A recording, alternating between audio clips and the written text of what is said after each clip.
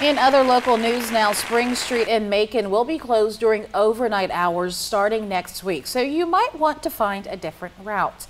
The Georgia Department of Transportation says crews will demolish an overpass bridge, and Spring Street will be closed nightly from 10 p.m. until 5 a.m.